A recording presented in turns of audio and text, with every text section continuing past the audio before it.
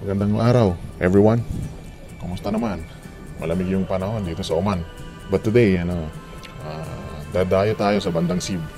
I will see kasi matagal na yung nakabukas yung mall na Araimi Boulevard. But then, hindi pa ako nagagawi doon. So, I will try to visit that mall. And samahan nyo ako. And tingnan natin kung anong interesting makikita doon or mga bagong shops or whatever. Tingnan natin para naman may iba yung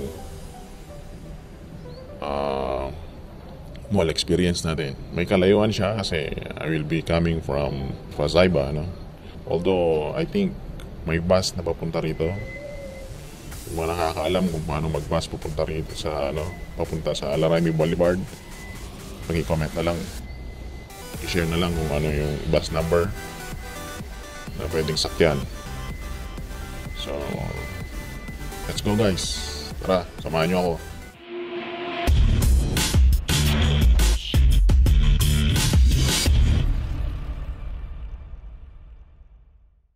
Oh yeah. Ilang buwan na yung nakaraan nung simula nung magbukas yung mall na ito, no? Pero as you can see, kukunti pa lang yung mga shops and there are a lot of vacant stalls, especially dito sa second floor.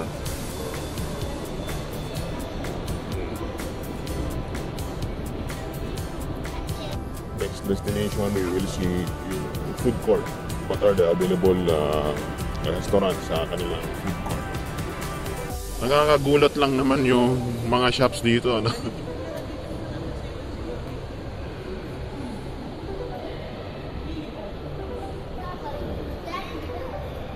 So, Bucket Wings is there.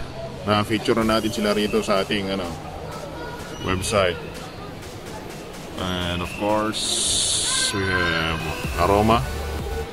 It's Italian.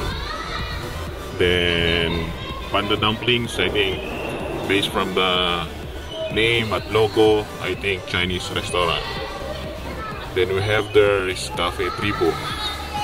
And we have here Thai Kitchen.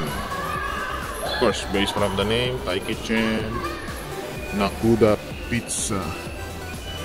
And then we have there Get Fried. Yeah, and the others, I think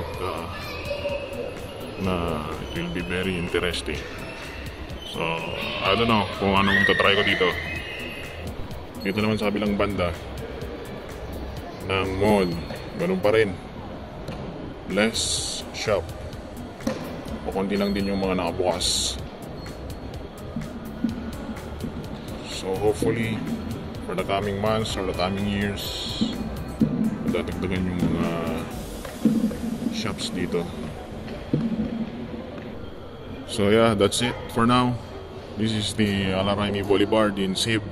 Come and visit and hopefully yung pagbisita nyo may mga new shops or new opening and yung makikita. But for now, totally, siguro ang mapapakinabangan lang dito is yung Carrefour. Alright, see you!